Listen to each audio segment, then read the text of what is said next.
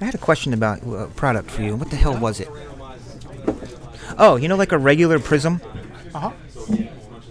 Are those manufactured in a different print run than just like the regular card? Mm-hmm. They are, but we don't know to what extent. Yeah, they're more limited than like a standard. Just a regular card, okay. They're just not numbered. Okay. So, yeah, because all that has to go through a separate. It's the same form, but it's a different substrate that goes on it. So those sheets are printed individually to a different sheet count. And then the different color ones, like blues and yellow. Same deal. They're just not numbered, but they're just a different color. And some actually. Some of the unnumbered prism colors sometimes are shorter print than the numbered ones, but we let kind of people figure that out at the end. Oh, they'll figure it out. Yeah, absolutely. They always do because because it's just brings a little mystery, and intrigue into the product about hey, what did we get? So. Okay, I always wondered that.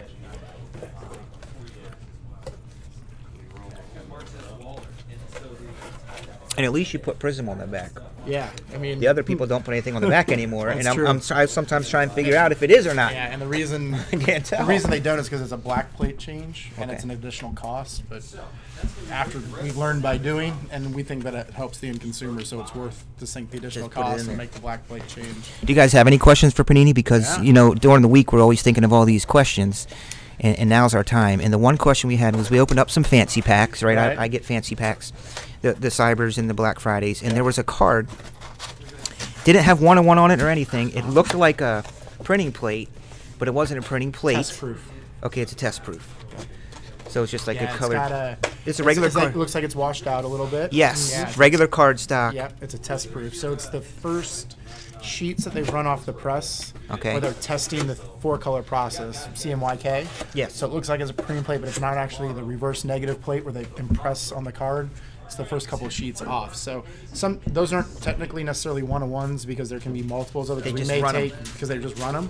But we've started to, fold those into some product. They still got to be somewhat rare though. Oh yeah, there's no more than probably 3 or 4 of them. Yeah. They're not technically 101s. Does it take a lot to number cards then? Why couldn't you just slap a 1 of 4 on them or whatever? Well, I mean, we can. It's just another step of the process. Yeah. Do you get to go to these places and see how this stuff's done? And you can come down and see it. We print everything in Texas, so it's printed. No, I meant you. I'm sure it's proprietary. I can't just walk in there and be like, "Show me how everything works." No, yeah. But I mean, I meant for your job. You get to. Absolutely. That's what you do. But I mean, right? if you would come down and visit us at our office and you wanted to go take a factory tour, I mean, we have those things all the time. It's a really get away from Texas. It's a really phenomenal. It's a phenomenal process. It's there's a lot of hand labor that goes into building cards. I know. That's a really ugly signature, but somebody's going to get Look it in at their that. package. Cool. 2016 NFL Draft. These were made by Matt. His company's called One Star. The guy's really, really talented. He's really, really good.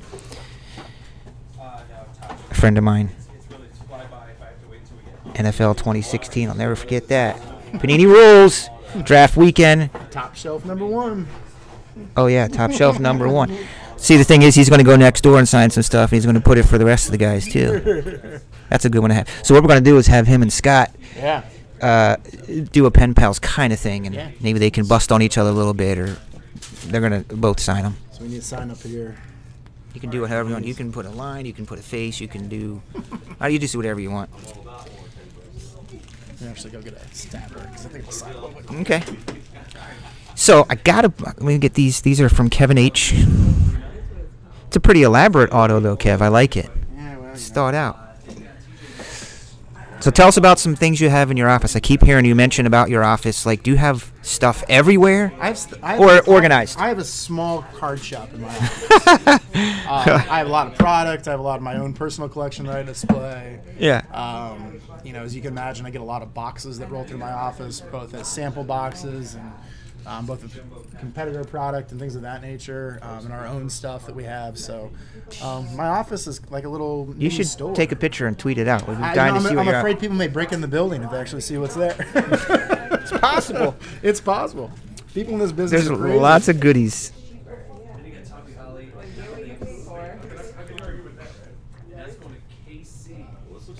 This will be Will T's. How many persons do you have? How many persons Like 5 or 6. Vernon Davis. Never heard that. And then 18 out of 49. TJ Yelp. TJ Yelp. Text you when we're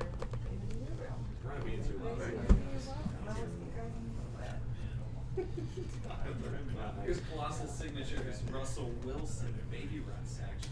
My throat is fire right now. So Colossal. And so you're probably in planning mode, because I know I am, for the National.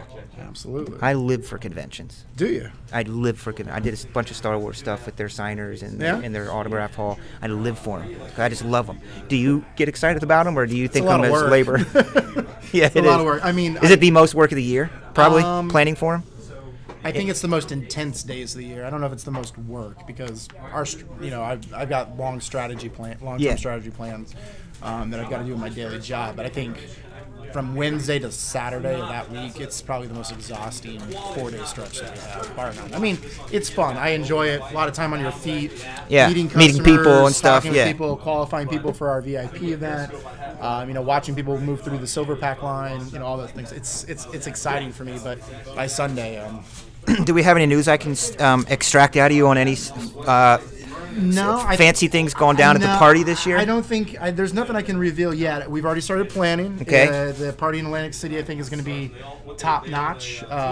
It's going to be very VIP-esque, like everything else that we've experienced. Yep. And there'll probably be a new wrinkle or two this year that we haven't done in years past. So look forward to those announcements coming up. So it won't be necessarily the same old, but it's going to be a different way where we're going to interact and engage with our customers and bring them closer to the athletes who they all collect and aspire to have in their collections. I mean, our lineup at the VIP party the last couple of years has been outstanding, from guys like Kareem Abdul-Jabbar to Kyrie Irving, Tyson, and we got a pretty high standard to live up to. So we're already hard at work to try to get the people there in the summertime, and I think it's gonna be fantastic. Well, you guys do it right. I mean, that was my first VIP party last year, and I was completely enamored, blown away. Because the cool thing is, it's private, but it's still social, but it's not over the top too many people.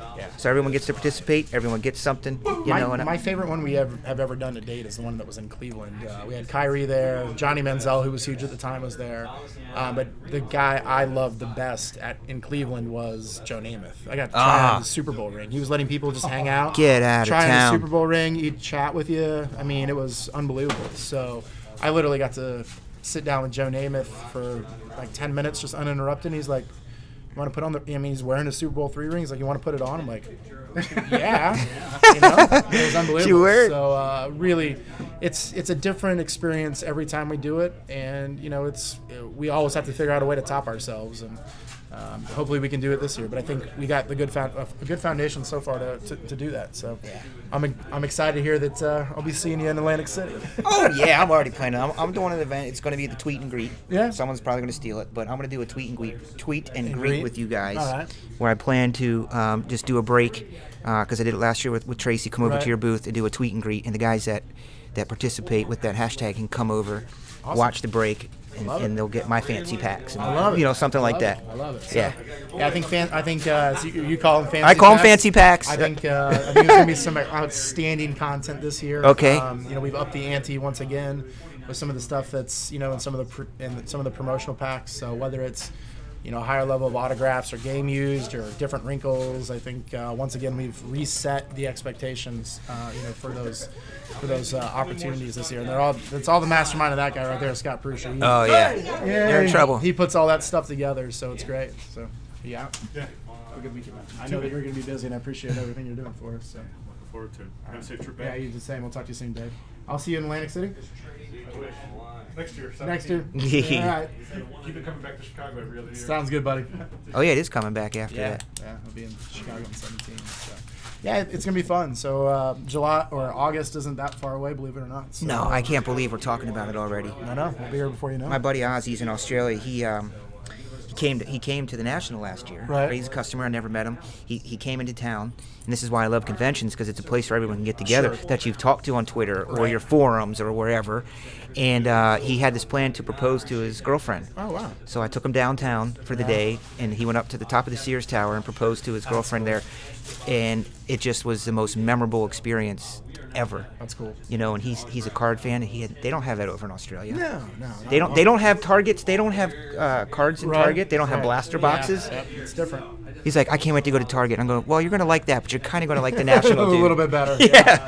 He goes, For no, sure. I'm telling you, I got to go to Target in the blaster boxes. That's cool. So That's really cool. that's the fun part. And Absolutely. And they love the packs. We call them extended hits because I'll do a break, and depending on how it went, I may grab an extended hit pack because it'll give somebody a hit that may not have gotten one. Yeah, that's exactly what they're designed for. And they work. They're designed for your guys' use in whatever creative, imaginative way that you can use them. And you know, it's a way that we can give back, and more importantly, it's a way that we can, you know, make the end customer happy. Whether it's at the hobby shop level, at the breaker level, it doesn't matter. So you know, we look at things as these are the collector's assets, right?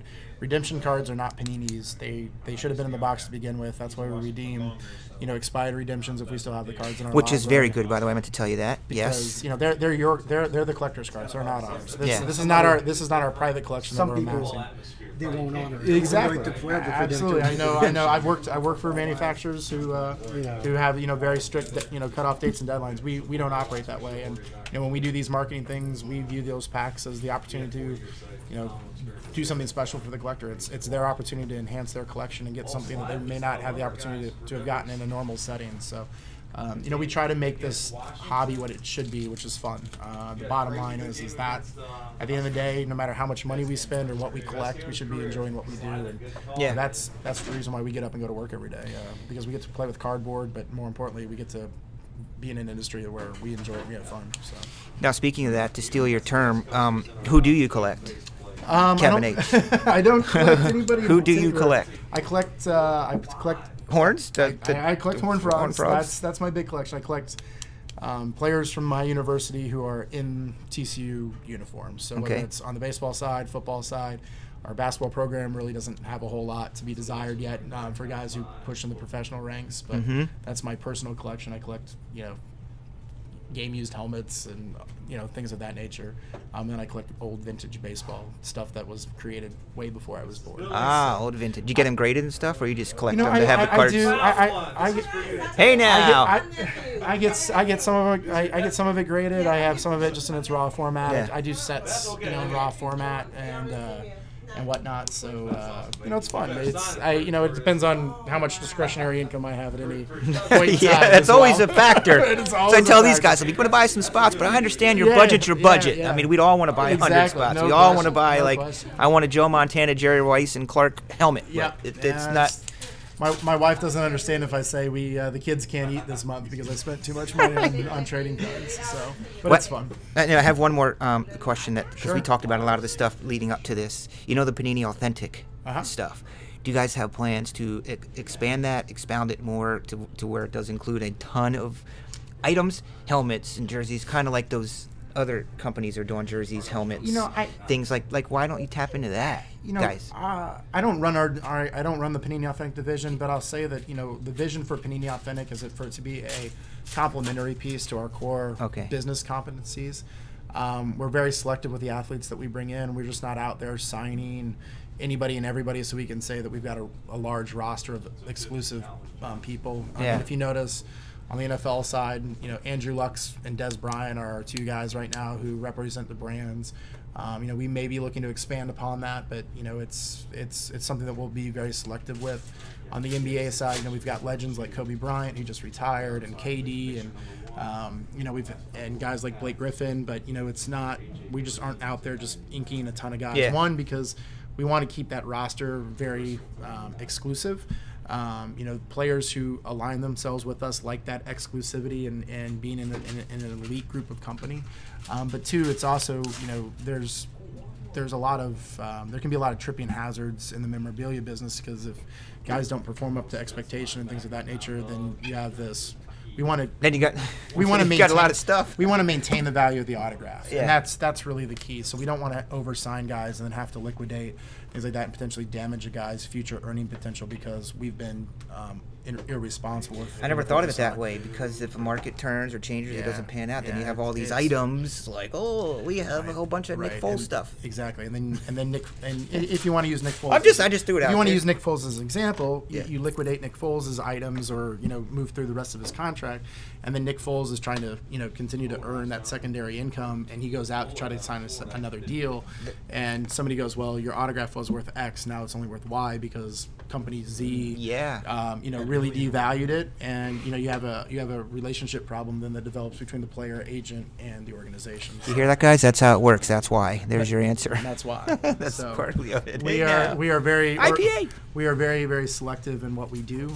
It's not that we're not trying, but there's a certain price and there's a certain relationship that we have to have with everybody, and I think that you'll see some continued growth in that business, but it's not something that we're aggressively pursuing. It's got to be the right person. Okay.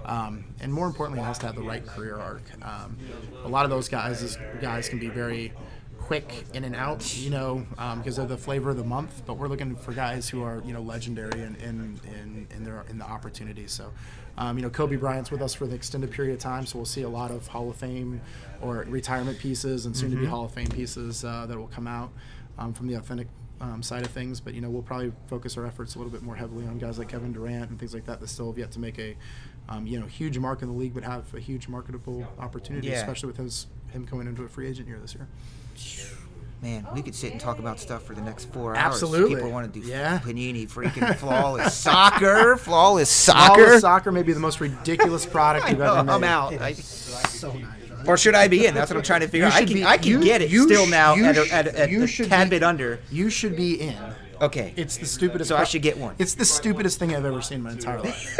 And I've seen a lot of stupid trading We're cards. seeing pricing on it, and I'm just like, what? Yeah, I mean, it's going to be $3,800, $3,900 for 2 of them. But the cards that are, have you seen some of the stuff that we posted on the blog with the card images of things that have come back from the soccer players? No, You I mean, should. I see what the sell sheets. You should go of look what at some of the those are. preview pics of the live cards that have come back. You'll buy every single case. What you makes can them find. dope then? Is it just like the crazy? Like, Well, there was something in there. I think for soccer, they call them kits over there, but we use jerseys in the terms that we're accustomed to here. If you think about soccer jerseys, they've got multiple colors anyway. They normally have normally have a team badge, or a crest that the club plays under.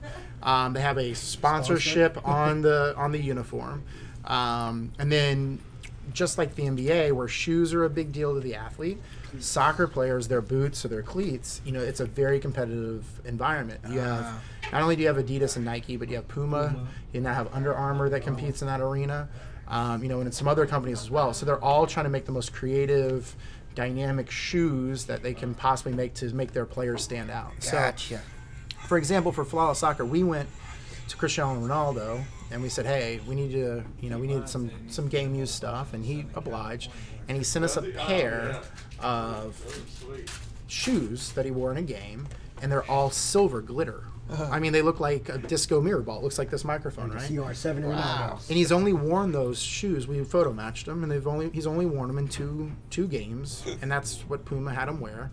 That's it. So we cut them up. We put them in the Flawless, right? So you have the big Puma logo. A lot of these guys have got stuff stitched in the inside of their shoes, whether it's their kids' names or some slogan that may be in a foreign language. I'm telling you. You have the tongue. 'cause I was asking You have the if we should tongue do it. pieces, all this stuff, right? And then that doesn't even go to like the jerseys and stuff that we Right. require. It's ridiculous. So, I mean, Super rare too. I'm guessing number wise. ridiculously as far as print rare. run goes. Yeah, Like, ridiculous. that's it, man. Flawless is the most short printed product, flawless wise, that we've done today. But it's just crazy. So I mean, you got full Puma patches where now you're used to pulling a Nike swoosh. Well, now it's a full Puma lion, right? And then There was soccer.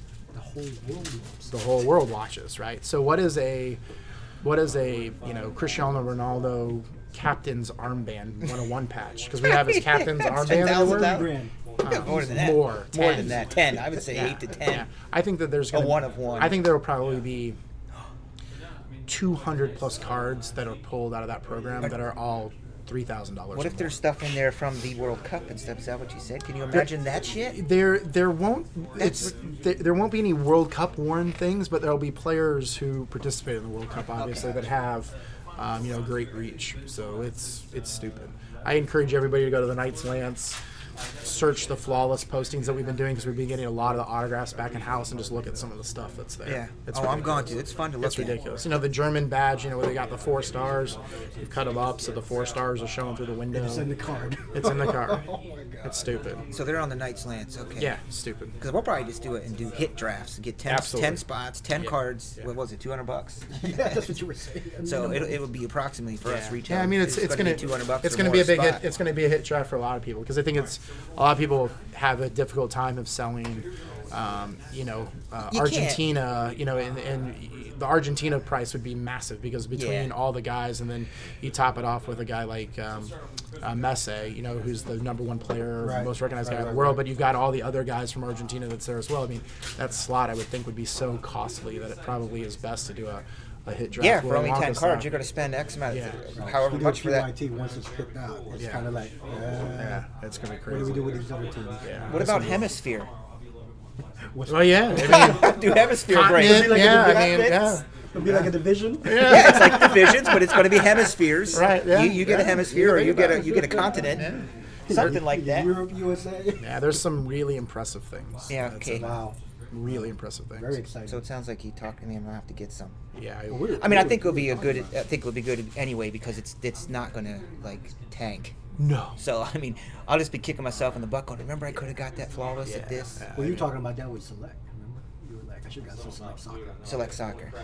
Yeah, but see, the downside is I can't because I don't do soccer, so they just don't hand out soccer to me. Because remember I told you that. Selects.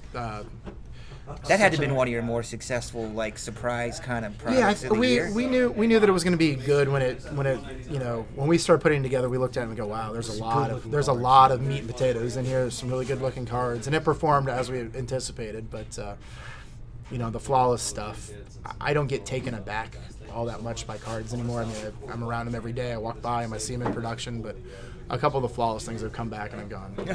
Okay. Yeah. Well then, get those things in one touches real quick. We're in it. Yeah. So. Wow. Thank you for that. Yeah. Thanks, man. Absolutely. Well, I appreciate you guys having me on. It's been fun. Yeah.